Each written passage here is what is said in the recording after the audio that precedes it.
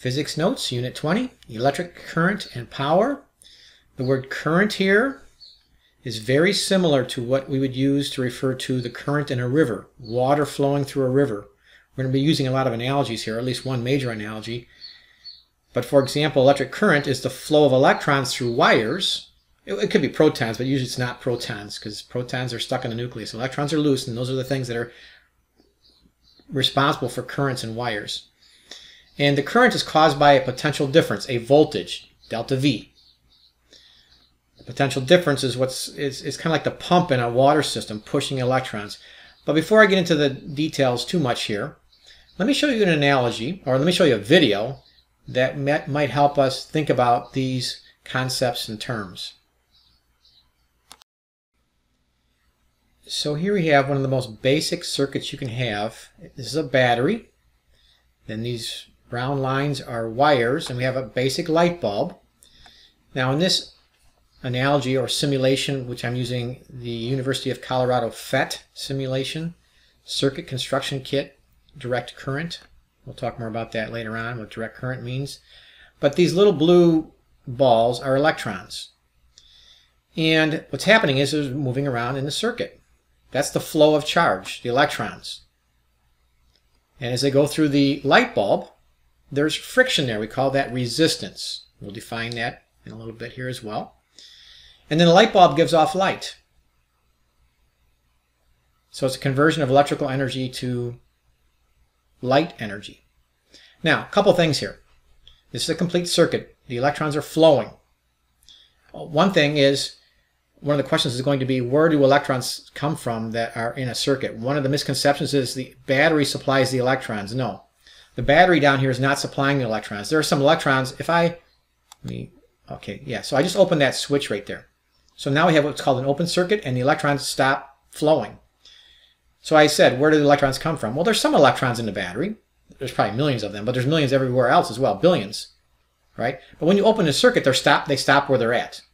They fill the circuit. They fill the wires. There's copper in these wires and other elements, but every copper atom has a bunch of electrons, and there's some loose ones, and those are the ones that basically move in this pathway around this circuit.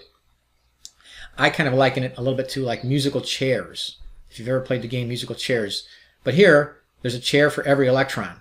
There's no missing chairs. In the game of musical chairs, you always have one, you pull one chair out and somebody doesn't get to sit down. But here, when you stop the music, in other words, you open the circuit, the electrons all stop where they're at, and they just kind of like orbit the nucleus where they're at right now.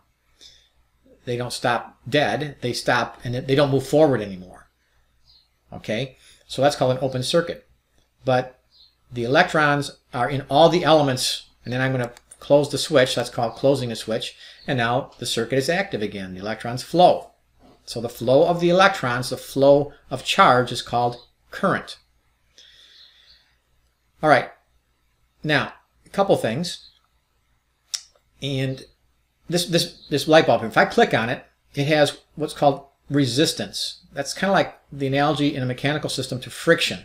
And that friction in this light bulb causes heat and light. There's other ways to cause light, but that's one way. Now, down here, I just clicked on that light bulb. I can increase the resistance of that light bulb. Down at the bottom here, right now, the units for resistance are ohms. You don't need to know that. I'll spell this out in the notes. But I can increase the resistance of that light bulb. And what happens is it makes it harder for the electrons to go through that light bulb. And it slows down the whole flow of the current. All right? And then since there's less current through the light bulb, it's less bright. We call that the power of the light bulb. The power of the light bulb can be easily observed by how bright it is. We're also going to calculate that.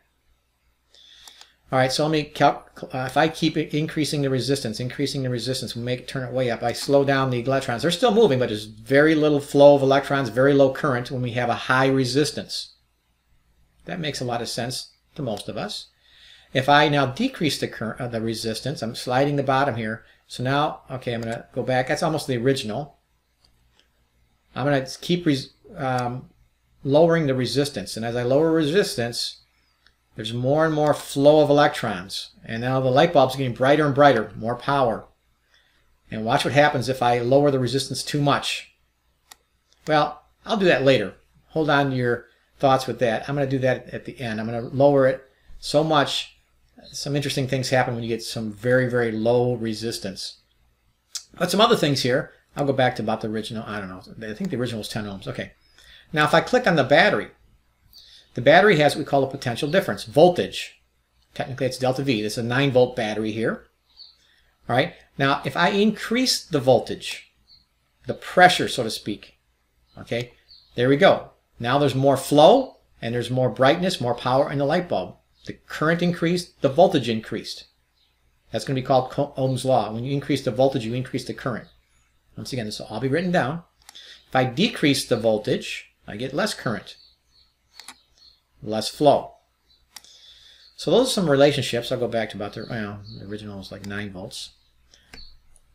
One other thing here is that in a battery, and we don't want to have to draw the diagrams like this. We'll have what are called schematic diagrams. I hinted at that in Unit 19. In a diagram like this, the convention for this particular website is this dark side here is the negative side, and the brown side is the positive side. And literally, the electrons are pushed from the negative side around. The battery is the push, okay? It's what's supplying the energy to push the electrons, but they're all flowing at the same time, like musical chairs when the music is on. Now, the weird thing is, because before they really realized what electrons were, back in the days of Benjamin Franklin and so forth, when they first started studying circuits and defining things, it's more conventional to talk about positive flow. So this won't be a problem once we get rolling, but right now it might be a little bit of a challenge to think about this. A negative moving to the left is the same as a positive moving to the right. So the convention in almost every book, in almost every textbook, including ours and including the way I do it, is we say the current is flowing the other way, counterclockwise. The electrons are flowing literally in this circuit counterclockwise if this is the negative part of the battery. I could switch this battery around, put the negative part over there, which would change everything. You know, the electrons would go the other way. But literally, when we say that, we would say in this circuit that the current, the conventional current, is flowing counterclockwise from the positive this way to the right, up here, through the bulb, around. Okay, so an individual electron would be doing that. So all of the electrons, well, not electrons, protons would be doing that. If they were protons, which is what they originally thought they were, they didn't know. We can't see these things inside the wires anyway. But conventional flow, we say, is the other way. It's a little hard at the beginning, but eventually it really doesn't matter much because a positive moving one way is equivalent to a negative moving the other way. We'll talk more about that. But there we go, a basic circuit with the flow of charge being the current. All right, back to the specifics of the notes here. So the electric current is the flow of the charge. Like I say, usually the electrons, because of the potential difference, the voltage pushing them. There must be a complete circuit. There must be a complete circuit. A complete looping path. Over here, for example, this is a little bit different diagram of that same thing you just saw. By the way, with these little light bulbs like this, you have to have one wire touching the bottom, because inside this light bulb, basically, there's a wire that goes straight up, and then it's attached to the actual filament. They're usually made of tungsten, which is part of the path, and it comes down, and then the second part of that wire, once you go through the filament, is attached to the side of the bulb, so the second wire has to be touching the side of the bulb. But in this case, in the first diagram right here, there's an open circuit. There's that red wire is not touching the battery. But once you touch it, you have a circuit. Now the light gives off light, right? Because the electrons are flowing. The electrons are flowing the opposite of these arrows, but this is the conventional current flow. I'm going to go back down here to the right. Conventional current flow is from positive to negative, down here on the lower right. That's what basically every book assumes. The simulation didn't. It showed the actual electrons, but conventional current flow, positive to negative. All right, but we don't want to draw our diagrams.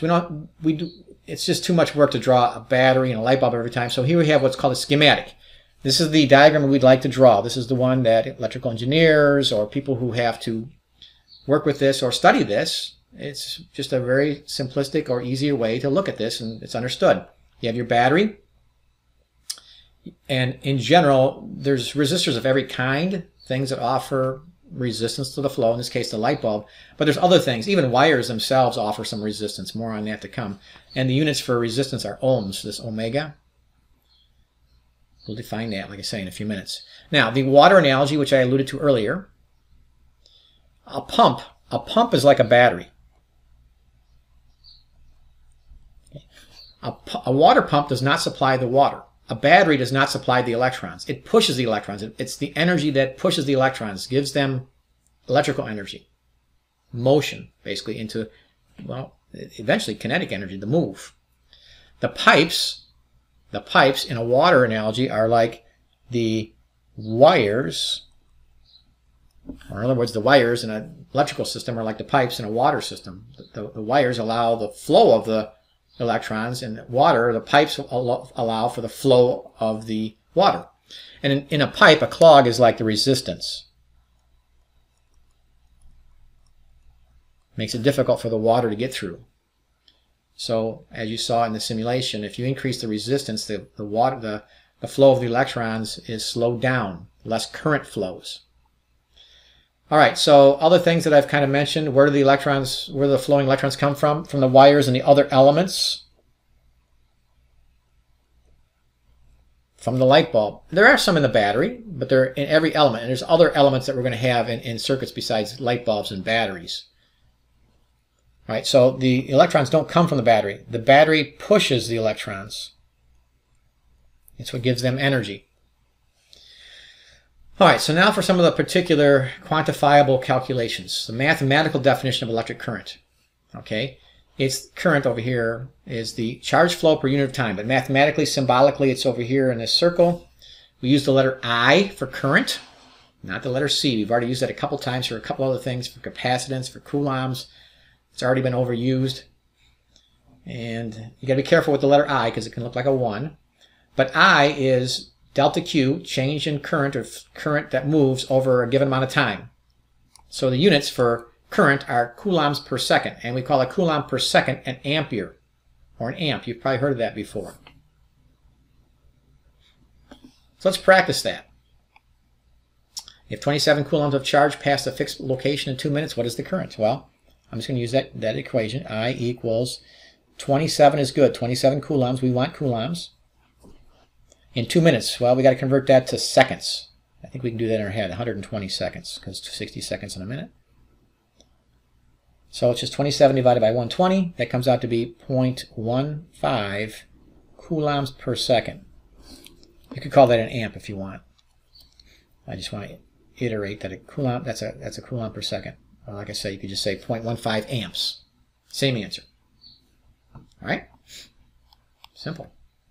If the current is 3 amps, how many electrons pass a fixed point? This one's a double step problem. But you start off with the same equation, but now we know the current 3.0 equals Q, delta Q, but a lot of times we drop the delta in the equation.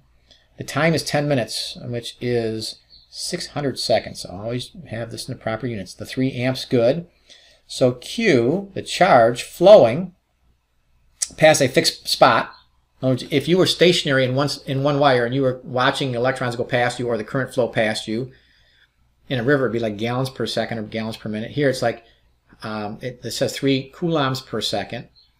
So how many electrons pass you, or how much charge passes you? Well, it's 1800 coulombs. I'll write it out. Right, you could just put capital C there, but I'm being a little bit careful with the units right now. So 1800 coulombs past that spot. That's not my answer though, because it says how many electrons pass that spot. Well, 1800 coulombs of charge, to figure out the electrons, going back to that unit electrostatics, which I believe was unit 17 or 18. Unit 18, I believe. 1800 coulombs divided by 1.60 times 10 to the negative 19th coulombs per electron. So how many electrons does it take to make 1800 coulombs? A lot. It takes a lot. 1.1 times 10 to the 22nd, 10 to the 22nd electrons. That's not really a unit, that's a number. It's how many electrons go past you. So if you were sitting in the corner of this wire for 10 minutes, you'd have that many electrons go past you. Or for protons, it'd be that many protons because they're the same charge. But it's electrons. That's a lot of electrons. All right. One other concept here, or another concept, is DC. You've heard this before. You probably heard of AC/DC. It's a band back from the 70s. That's where they got their name basically from. There's a lot of names and things that come from electric terminology. Tesla, well, that comes from magnetism. We'll talk about that in the next unit, or 2 units from now. This is unit 22. We'll talk about magnetism. But direct current, current that flows only in one direction. Any circuit with a battery, which is what basically we're going to restrict ourselves to for the most part. That's the simulation I showed you. It was all the current was going clockwise. I could switch the battery around, then everything would be going counterclockwise, but steadily. The current flows in one direction. If you open it up, it stops flowing like musical chairs when you stop the music, but when you turn it back on, it flows in that same direction. If you don't if you don't mess with the battery. But then we have alternating current. That's the common household outlets. The current changes direction at a fixed frequency. Basically outlets, all outlets in your house are alternating current. The electrons go forward, then backwards, then forward, then backwards, then forward, then backwards. Their net progress is 0. They end up going nowhere. So it's pretty boring for those electrons in an alternating current circuit. All they're doing is vibrating forward and backwards, but they're delivering energy. In the United States, our standard outlets are 120 volts, 60 hertz. But you go to other countries, it's similar. Well, a lot of other countries have like voltages that are double ours. Like, for example, most of the outlets in Europe are 230 volts, 50 hertz, slightly less frequency of alternation, but pretty much double the voltage. And a lot of countries have higher voltages, like China, 220 volts, 50 hertz. That's why when you go to these countries and you have electrical appliances like hair dryers and so forth, you have to have an adapter to convert to the proper voltage and frequency. It turns out, and this will come up later, but one of the reasons why we like alternating current is because it's easy to transform it from one voltage to another, for reasons we'll talk about later. But you don't need to know that now. Basically, you just need to know that there's direct current and alternating current. Direct current, it's pretty obvious. Current that just goes in one direction with a battery, and current that alternates forward and backwards. We'll talk more about that later. Now, a couple other concepts. You have what's called drift velocity. It's the net average forward velocity of an electron in a DC circuit. Now, the electrons are moving very fast. They're orbiting, but they also are jumping from orbit, from one orbit to another orbit. They're making progress. But this particular diagram here is from the book. Kind of shows you what when a circuit is active, when it's turned on and the battery is pushing the electrons, they don't just keep moving forward. They're kind of doing all kinds of random motions. So that this electron here is going up, down, this way, that way, up. So it's going all kinds of zigzag, but it's making net progress forward. So at the end of this particular scenario, which might be 2 seconds or whatever, the electron's going to end up over here. It's moving very fast in each of these pathways, but its net forward progress is very slow, actually. That's called the drift velocity. That's V sub D up here. The net forward progress is like up. It says it right here, but it's roughly, most wires when it's turned on and active, and it varies depending on what your current is, but it's in the 1 × 10⁻⁵ meters per second, which is like 0.01 millimeters per second. They don't make much progress. It's very slow, even though the actual speed of the electrons in the millions of, could be 1,000,000 meters per second. Each of these, they're traveling at 1,000,000 meters per second. It's very fast. Like, could be, 2 million miles per hour. But their net forward progress is very little. Now, the electrical signal, when you turn on a circuit, once again, thinking about that circuit I did at the very beginning, the circuit, the signal, like when you flip a switch to turn on a light, it comes on almost immediately. Even though it might take an electron that was near the battery, it might take it 3, 4, 5, or 10 minutes to get from the battery to the light bulb. Actually, probably longer than that. That electron takes a long time to get that light bulb. But what turns on the light bulb? Well, it's the electrons that are by that light bulb already. And that signal is transmitted near the speed of light. Not the speed of light, which is 3 × 10⁸ meters per second. But the signal transmits, because once you turn it on, once again, it's kind of like musical chairs. Almost all those electrons almost instantaneously all start moving. And the ones in the light bulb start moving, turning the light bulb on. So there's a lot of different ideas you got to think about here. There's the actual speed of the electrons and lines, and they might not even be linear. They're doing some orbiting as well. which is in the millions of meters per second, but their drift average forward progress is very slow. The signal, once again, is transmitted near the speed of light. Okay, so almost all the elements in the circuit are affected immediately once you turn it on, close the switch. All right, so we have this idea of electrical resistance, which is basically it's like the analogy to friction in a mechanical system. Now, a light bulb is a type of resistor, but in a circuit like with electronics, like a computer or other device, and in a phone and things, they're integrated. They're not even like this. But if you open up a computer, or even at the back of a TV, like even a flat screen TV, you'll see some of these devices. They're like, most of them are like little brown cylinders. These are really small. This one here is probably about the length of a dime. Not even that. This is probably the size of this one might be the size of a dime, like, a coin. So these are really small. These wires here that are attached to them are, like kind of like paper clips. Like this would be the size of a paper clip.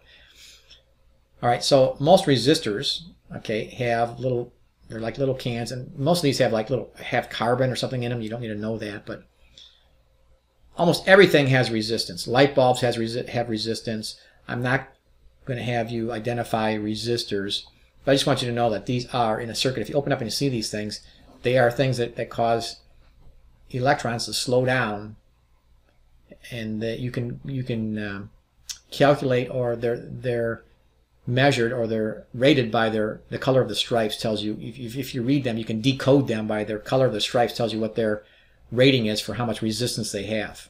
Different colors have different resistance sizes. Here are some just little comparisons of things that have resistance. Like down here on the left-hand side are objects that have low resistance. Gold is one of the lowest resistances. Once again, most of what we're going to be doing is not these little colored resistors up here, these striped resistors. We're going to be doing just wires. So we're going to focus on wires, not those little canisters up here. Just want you to be aware that those are resistors in an electrical device. We'll focus on wires. Most wires are not made of gold because that's too expensive, but copper is almost as good a resistor. So to the far left is good resistance. Gold is a better resistor than copper. Copper is a better has lower resistance. Better use for wires because they have low resistance. They don't slow down the electrons like iron might. And copper is more expensive than iron, but iron does not make good wires for other reasons. And then there's nichrome and graphite. You're not going to need to memorize this. You can refer to this table if we need it. Seawater, which you don't use for wires, but it has salt water is less resistive. That's why when your body is wet, you have less resistance, and there's more danger of electrical shock, which we'll talk about in a little bit. Rubber tends to be in this middle range. Surprisingly, you'd think it'd be a little higher. Pure water is actually a good insulator. It doesn't have as much resistance it has more resistance than rubber. So if you go to the right, you have more and more resistance. These things can slow down electrical flow, but you don't use most of these in wires, because wires are made of metal.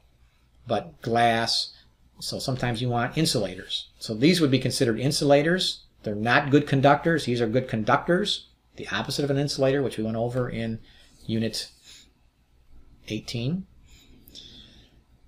All right, so if you need to use that table, you'll have it as a reference. All right, so here's probably one of the central ideas that connects the three big concepts here. The three big concepts are resistance, current, and voltage. We have what's called Ohm's Law, named after a famous scientist back in I don't know if he lived in the 1800s. Current in a wire is directly proportional to the voltage applied. So here's the idea. The more the voltage, the more the current. And I kind of showed you that in the simulation. When I increase the battery voltage, you get more current flow. And literally, the equation is delta V equals IR. The voltage of the battery, or the voltage source, if it's some other source other than a battery, equals the current times the resistance. The current's in amps. The resistance is measured in ohms. The symbol for ohms, I like to write the word out, but there's the symbol. It's like the Greek letter omega. So we need to get used to this. It's a pretty straightforward problem, Ohm's Law. Ohm's Law is really I is proportional to delta V, but usually we refer to the equation here as Ohm's Law. And we drop the delta almost always. I have it in there right now, but most books, your book included, and myself included, as we go along here, we'll start dropping the delta. It's assumed. So when you read these problems, part of it's vocabulary. There's prepositional phrases. Whenever you see the word of, it's usually talking about a resistor. You'll see that in the example problems I'm going to do here in a minute. You talk about the current going through things. The current flows. We say the current flows through the elements of the circuit. And the voltage is impressed across. It's applied across an element. So we'll practice this. But it starts off real easy again. What is the resistance of a light bulb that draws 2.5 amps of current when connected to a 124 volt source? It doesn't say current, but that's implied. It's current, 2.5 amps. Okay, so when the current through the bulb is 2.5 amps. So this is what a simple application of V equals IR. So I'm just going to plug in the V equals IR, and I left off the V there. It says V is or the delta. I left off the delta. So 2.5 times R. So this is pretty easy. So 120 divided by 2.5, that's 48 ohms. And you can use the omega symbol instead of just writing out the word ohms. So there we go, Ohm's law. Or number 4, what is the current through an 18 ohm device at 50 ohms, 50 volts? So once again, I'm just going to plug in the V equals IR. So we have 50. So given any two of these, you can calculate the third one pretty easily. So we're looking for the current here. Make sure we have the proper units, 18 ohms. So I, the current here, comes out to be 2.8 amps. You can just use capital A for amps. I like to write them out just so we are very sure on the units here for now. All right. So to summarize the first half of Unit 20, in a simple circuit, you have to have a complete pathway for the flow of charge, typically electrons. The flow of the charge per unit of time is called current, measured in amps. The current everywhere is the same in a single looping pathway. It's like the flow of water in a river or in pipes, but this is in coulombs per second. Resistance are elements, any element, but some have a lot more resistance than others, like light bulbs typically have a fair amount of resistance. Something that slows down the flow of the charge, restricts that flow of charge. And then the voltage is basically the energy source. Once again, a volt is a joule per coulomb. It's the energy, the source that's pushing the electrons, not supplying the electrons or the charge. It's the push for the electrons. And they're related by Ohm's law, which is delta V equals IR.